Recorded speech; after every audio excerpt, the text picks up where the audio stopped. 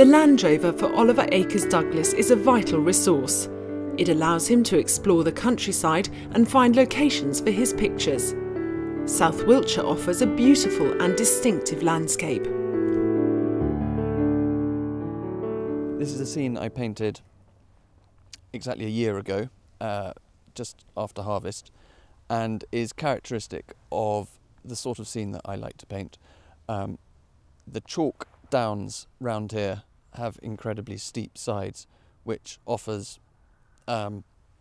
terrific topographical views of the land below, and I also feel that the light on these chalk downs is often of a clarity that I think is very specific.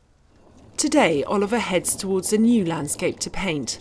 The harvest is over and the swallows are migrating south. The site, a former Iron Age hill fort, is full of interest with panoramic views on top of the South Wiltshire Downs. A lot of time and effort is spent waiting for the right conditions. I like this idea of broken English weather. So that is offering me an ever-shifting collage of light and dark. Oliver embarks on a picture. His sizable landscapes are painted entirely outside. Unlike many artists who retreat to the studio to work up paintings from sketches and studies, Oliver unusually likes to create finished, large-scale canvases entirely on the spot. Firstly, a layer of foundation white is applied. Oliver then adds some underpainting with a colour wash.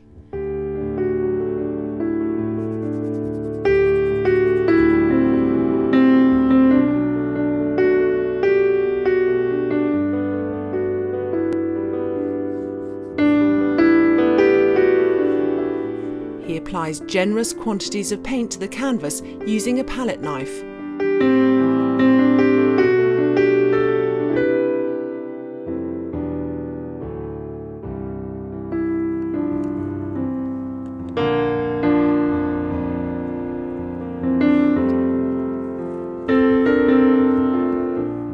He's largely self-taught and has developed a distinctive and unusual way of handling paint.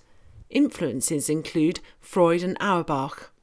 You can't load a paintbrush with the same effect that you can load a palette knife, and so a lot of the mixing that has traditionally been done by gradual glazes in traditional painting, I found I could replicate instantly with a loaded palette knife and mixing the paint, sometimes even on the canvas.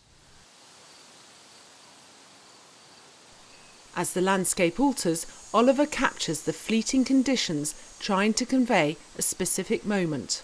Well, there's the conditions obviously changing as they do. Forecasts change, and then the weather changes within a day, within an hour.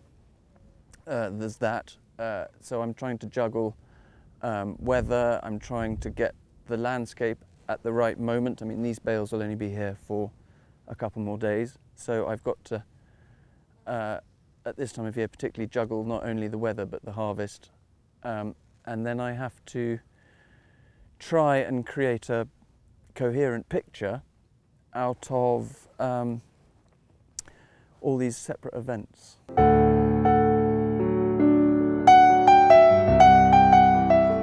Finding scenes isn't always possible by car. Oliver uses maps to find special spots outside the gaze of the motorist. Leaving London and a career as a writer and journalist, he's become fully immersed in the landscape in which he now lives and works. Usually I've got an idea of a picture that I'm often trying to fit a landscape to, and other times the landscape offers me the opportunity of a picture, so it works both ways. Some things lend themselves to paint, and the fussiness of the city and the exactitude of architecture suited what I do less. I think I like the organic nature of colour and form you get in the countryside.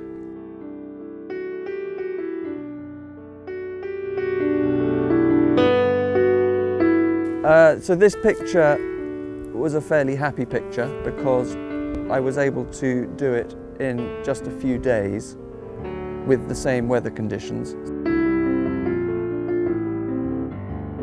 Painting is 90% practice and perspiration, and then you get these happy moments when the world starts looking more like a picture than the picture looking like the world.